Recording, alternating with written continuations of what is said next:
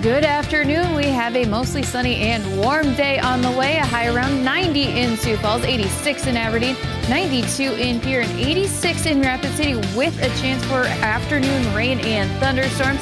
Better chance overnight with a low around 64 Sioux Falls, 61 in Aberdeen, 64 in Pierre, and 60 in Rapid City. We'll take a closer look at the incoming storms in just a little bit as we begin midday in KELOLAND. Live from KELOLAND Media Group, midday in KELOLAND. A Sioux Falls woman is participating in a unique clinical trial. Details ahead. Plus, President Biden visits NATO's newest member country. I'm Natalie Brand with details about his trip to Finland and the message the military alliance wants to send. good afternoon and thanks for having us in. New this midday, Mitchell Legion Baseball's 2023 season is officially over.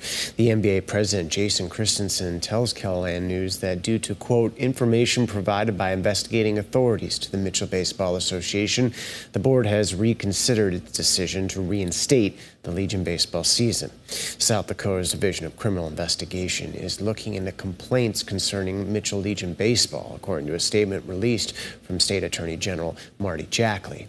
After being asked if he could elaborate on the complaints, Christensen said that they have no further comments because of, quote, the pending investigation and involvement of juveniles. Two Union County deputies made a shocking discovery after a normal traffic stop. Just after 2 p.m. on July 8th, officers conducted a traffic stop for suspicion of driving under the influence. After further investigation, a 14-year-old was found sleeping in the back seat. This person was revealed to be a missing person from St. Louis, Missouri. Reports say the 33-year-old male and 29-year-old female had driven 18 hours to St. Louis, Missouri to pick up the missing teen and were taking the juvenile back to Montana. The male driver and female passenger were subsequently arrested for contributing to the abuse and neglect of a minor, DUI, possession, and more. Missouri Department of Social Services is in the process of picking up the youth and bringing him back to Missouri. This investigation is ongoing. Tonight, we're going to introduce you to Nancy Arneson of Sioux Falls, who is the first person in the country to participate in a new clinical trial. When we met her, she shared with us that she's hopeful to tackle items on her bucket list. I want to go to the Omaha Zoo. Okay. They say that's a 2-day event. I want to go to Florida and see my friend. And then we wanted to take a 3-day cruise. I'll have much more for you from Nancy in tonight's Eye on KELOLAND at 10. Turning to weather, looks like we have a pretty nice weekend on the horizon, Megan. I would say almost perfect, Dan. Mostly sunny skies. Highs will be in the 80s for the weekend, but we have to go through a chance of thunderstorms first to get there. Right now, 83 in Sioux Falls with sunshine, just a light breeze at about 7 miles an hour. If we head around our region, Yankton at 82, few clouds filtering that sunshine. Southwest winds are at about 11 miles an hour. Here's a look at some of our other temperatures. Right now, 80 in Aberdeen, 87 in Pierre, 82 in Rapid City, and 77 degrees in Custer. We have a few thicker clouds in western South Dakota, but in eastern KELOLAND, mostly sunny skies. Under those thicker clouds, we do have a few light rain or thunder showers coming up on KELOLAND Live Doppler radar. Here is a closer look between Phillip and Kadoka, and down near Mission is another thunder shower this afternoon.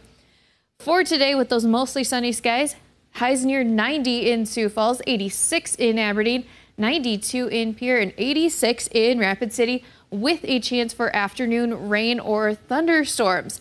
With that chance does come a risk for severe weather, mainly this evening into the overnight hours. Marginal risk in green, a slight risk in yellow. The main threats are going to be large hail and strong winds if you are under or near a thunderstorm. So for tonight, other than that, partly cloudy skies, 64 in Sioux Falls, 61 in Aberdeen, 64 in Pierre, and 60 in Rapid City. Then for your day tomorrow, partly cloudy skies. We could see a few morning thunder showers in Sioux Falls, a high near 87, 83 in Aberdeen, 87 in Pierre, and a breezy 83 in Rapid City. Here's a sneak peek at Saturday. Mostly sunny skies with highs in the 80s, and Sunday looks to be almost identical. We'll take a closer look in just a little bit. Thank you, Megan. A tornado was spotted near Chicago's O'Hare International Airport last night. Hundreds of flights were disrupted, but there were no immediate reports of injuries.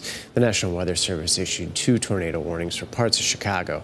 The storm comes as large parts of the country, especially Arizona and California, are dealing with a potentially dangerous heat wave.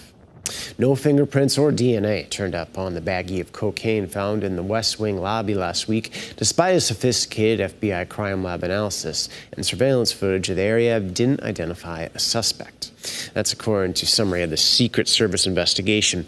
There are no leads on who brought the drugs into the White House. U.S. Secret Service agents found the white powder during a routine White House sweep on July 2nd in a heavily trafficked West Wing lobby where staff go in and out and tour groups gather to drop their phones and other belongings. President Joe Biden is wrapping up his European trip with a meeting of U.S. and Nordic allies. The threat from Russia, as well as the war in Ukraine, was front and center in the discussions. Natalie Brand has details from the White House.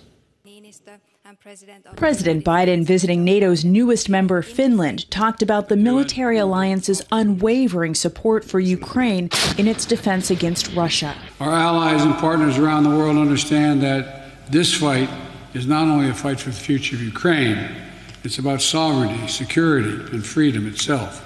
The president is meeting Thursday with Nordic leaders, including the Prime Minister of Sweden, which is also in the process of joining NATO. This makes the world safer. It significantly increases the prospect that there is less likely to be war. This week, President Biden and allies made clear that Ukraine has a pathway to NATO membership once the war is over.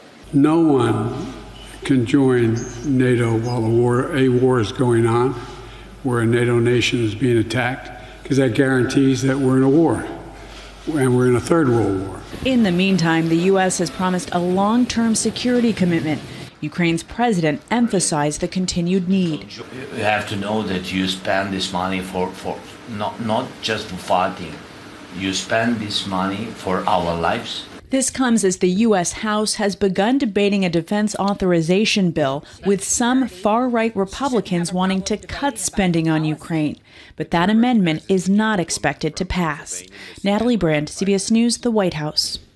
Defense spending bills typically pass with bipartisan support. This year's bill is expected to do the same, but Democrats say they are closely monitoring the amendments proposed by some Republicans on everything ranging from abortion to guns and border policy.